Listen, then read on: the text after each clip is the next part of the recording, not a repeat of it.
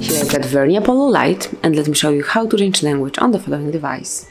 So at first let's open the settings, then find and select language and input and go to language. And here you can come along with a whole list of languages and you can apply whichever you would like to have. So you can pick your native language or some other language that you would like to have some more practice in. And let me pick, for example, Croatian.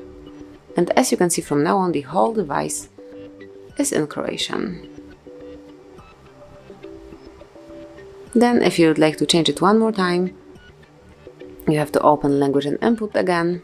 It's here, pick language, and then select the one that you would like to apply, and in my case it will be back English. This is it. And now, as you can see, we have our device in English again. So that would be all. This how you can very quickly and easily change language in your Vernee. Thank you for watching. Please subscribe our channel and leave the thumbs up.